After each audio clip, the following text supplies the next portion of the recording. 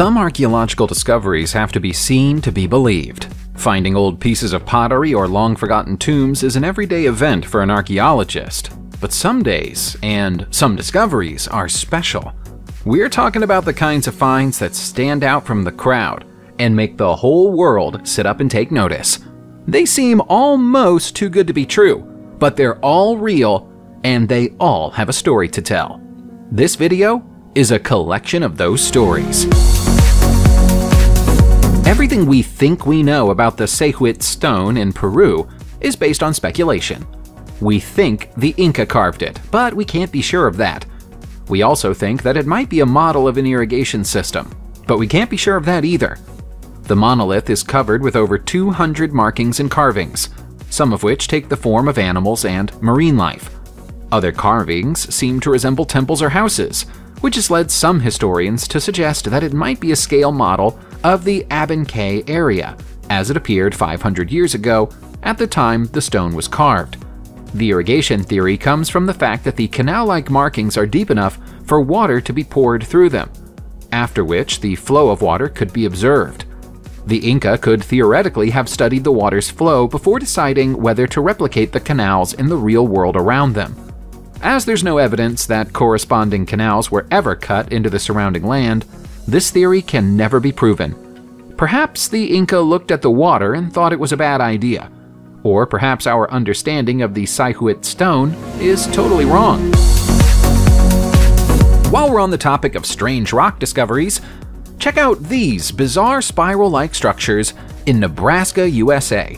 They've existed for millions of years but went unnoticed until 1891, when they were examined by the geologist Dr. E.H. Barber.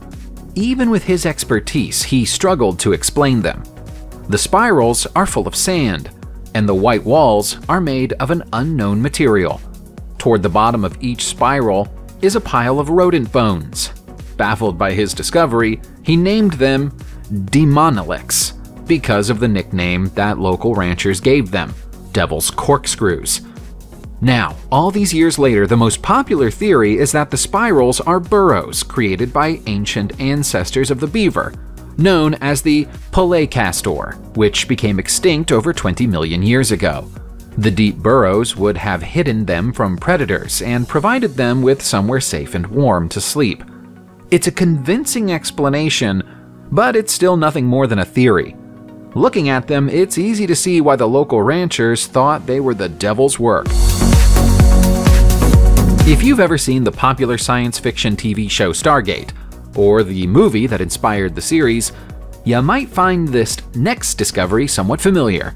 It looks almost exactly like the dial-home device that's used in the show, but it was created hundreds of years ago at the site of Saharasling in Karnataka, India. Nobody knows for sure who made these strange impressions in the rock, or what they used them for, but they were forgotten about for centuries, until they were found by chance as the local authorities decided to drain a local reservoir. The carvings and markings were hidden beneath the water. Some of the inscriptions on the surrounding rocks might be able to explain the purpose of the markings, but sadly the water has weathered them so severely that they can't be deciphered or understood.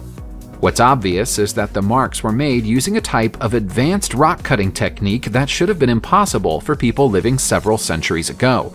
It's an amazing archaeological site, and one that defies all attempts to explain it. There's a lot of controversy surrounding our next discovery. It looks so much like a mobile phone that it's impossible to imagine it as anything else, and yet it can't be a mobile phone.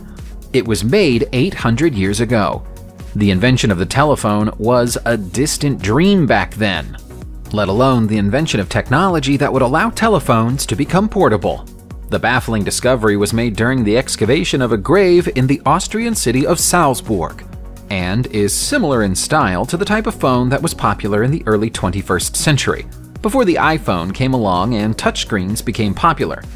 The object is made from clay, and the lettering on the buttons closely resembles Sumerian cuneiform, an early form of writing that was used thousands of years ago. Some people claim that the artifact is a modern hoax, but it's more likely that we just misunderstand it because we're looking at it through modern eyes. Obviously, a clay phone wouldn't be able to make any calls, so we wonder what this was used for. Our ancient ancestors were just as fascinated by the night sky as we are today, but they didn't have the advantage of powerful telescopes to help them observe it. Instead, they used objects like the armillary sphere. This sophisticated object is so old that we can't even be certain who invented it or when. But it's commonly believed that Anaximander of Miletus, the great Greek philosopher, came up with the first one 2,500 years ago. We know for sure that Hipparchus was using one 300 years later. The basic design of the armillary sphere changes from age to age and location to location, but the fundamental shape is a globe surrounded by many rings, upon which the path of celestial objects through the sky at different times of the year is shown. Some of those predicted paths are astronomically correct, but the sphere is flawed because it places the Earth at the center of the universe. As a very early attempt at a comprehensive star chart, though, it must have been a very useful navigational tool for sailors. We've already covered the idea that our ancient ancestors may have been more advanced than we imagine when it comes to technology. And here's an object that proves it. It's an egg oven from ancient Egypt, and it's more suited to its purpose than anything we use to perform the same task today. The oven's design can be traced back more than 2,000 years ago, and yet they're still used in some rural parts of Egypt today. The purpose of the ovens is to hatch many eggs simultaneously, and they would have been used in the very early days of the poultry industry. The Egyptians appeared to have a better knowledge of the incubation process than the Europeans of the time, and they used that knowledge to create the ovens. That knowledge is still carefully guarded today. A rural Egyptian might happily show you their oven, but they won't tell you how they built it. Each oven has space for up to 4,000 eggs, and even contains a side room where an exhausted worker can rest after placing all those eggs inside the chambers. Here in 2020, we still don't have a totally accurate method of predicting earthquakes. It's a problem that the human race has been wrestling with for thousands of years, and the first known attempt to build an earthquake detector happened in China in the year 132. This is the seismograph designed by Zhang Heng, and it's incredibly sophisticated for a product of that era. Zhang's device works by placing it on the ground, where it's sensitive enough to detect tremors from long distances. When tremors are detected, a pendulum within the seismograph swings. Should the swing become strong enough, it will dislodge a ball from the mouth of one of the ornate dragons on the side of the device, which then drops into the waiting mouth of one of the equally ornate frogs. This not only indicates the approach of the earthquake, but also gives the observer a rough idea of which direction the earthquake is happening at. We can't decide whether to be impressed that Zhang Heng was so far ahead of his time, or embarrassed that we haven't come up with a much better way of predicting earthquakes all these years later. It's often said that life in ancient Egypt was dependent upon the Nile River, and that's an accurate statement to make.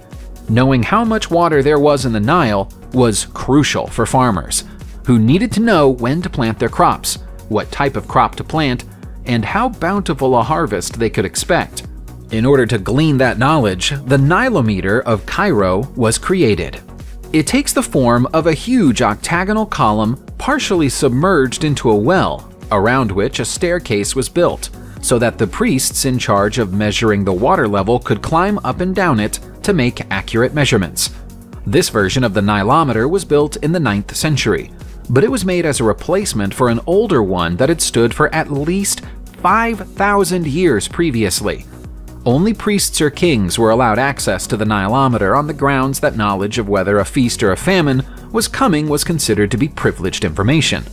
The priests would pass the information on to farmers, but they wouldn't tell them how they came by the information. Whether or not you believe in aliens, you'll be familiar with the basic shape that aliens are supposed to have. Small humanoid figures with enormous eyes and elongated heads. In fact, the classic image of an alien looks exactly like these strange mummies in Paracas, Peru. To conspiracy theorists and UFO enthusiasts, The mummies and their distinctive skulls are evidence that aliens visited Earth thousands of years ago. You might even have seen viral images of them on social media before, where it was claimed that they contained non-human DNA.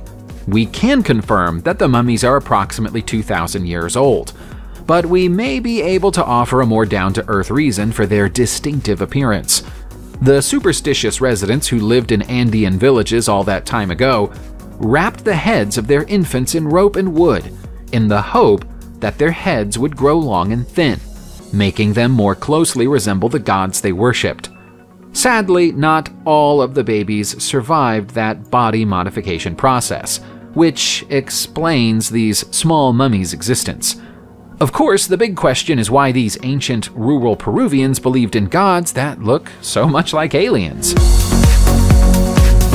When Israeli archaeologist Pesa Baradan went exploring in a Dead Sea cave in 1961, he was hoping that he'd find something important or significant. He wasn't disappointed. That day, he found what's now known as the Nahal Mishmar Hoard, a collection of more than 400 objects dating all the way back to the Copper Age, right at the end of the Neolithic era. Someone went to a lot of trouble to hide these treasures. They were wrapped in straw, pushed into a crevice, and then covered by a rock. It's amazing that Pesa was able to find them at all. The most significant item in the hoard is the world's oldest known crown, which takes the form of a thick, heavy ring with depictions of vultures and strange doorways as ornaments. It was made about 6,000 years ago, and we have no idea whose head it sat upon. Nothing like the crown has ever been found elsewhere in this region or the wider world, and many of the objects are so unusual that they can't be identified. Given their age and their uniqueness, we can't rule out the possibility that these are the only surviving artifacts of a long-forgotten civilization. Today's Christian Bible is the King James Bible, created in the 17th century and heavily edited and modified from the original. It's likely that this ancient blackened Bible, found in the Ankara Justice Place in Turkey, is a closer representation of the original author's intentions, and therein lies some controversy. This version of the Bible is written in gold on leather pages, with the text written in Aramaic. It's at least 1,500 years old and might even be 2,000, which would take it all the way back to the time of Christ. In it, there's a section known as the Gospel of Barnabas, who writes that Christ was a prophet rather than the Son of God, and escaped crucifixion by sending Judas Iscariot to die in his place. He also calls Apostle Paul an impostor. The four Gospels we know today, Matthew, Mark, Luke, and John, were handpicked by the Council of Nicaea during the 3rd century, with all other Gospels that contradicted those chosen four cast aside. If this Turkish Bible is the genuine artifact that many people believe it to be, it would mean that Christian beliefs may be based on a 1,700-year-old twisting of the original text. Followers of fashion might believe that the trend for expensive, decorative footwear is a fairly recent invention, but that isn't the case. We know that for sure, because in June 2020, this woman's boot was discovered in the frozen ground of the Altai Mountains. It's beautifully made, it's elaborately decorated, and it's more than 2,300 years old. We have two things to thank for the excellent preservation of the boot. The first is the permafrost that exists in the mountains of Siberia, which protects almost everything that it freezes. And the second is the fact that the Scythian people had very thorough burial practices. They buried their dead in large wooden cabins at the bottom of deep holes, and then covered the cabin's rooftops with layers of moss and birch bark. That process has allowed this beautiful boot, which is made of leather wrapped in red cloth and then decorated with tin, gold foil, and pyrite crystals, to survive in wearable condition for more than 2 millennia. Intriguingly, there's no wear on the bottom of the boot. Either the woman who wore this didn't do much walking, or it was designed specifically for her funeral and burial. Subscribe to the channel, turn on the notification bell, and enjoy watching new videos on my channel. Thanks for watching, and see you soon!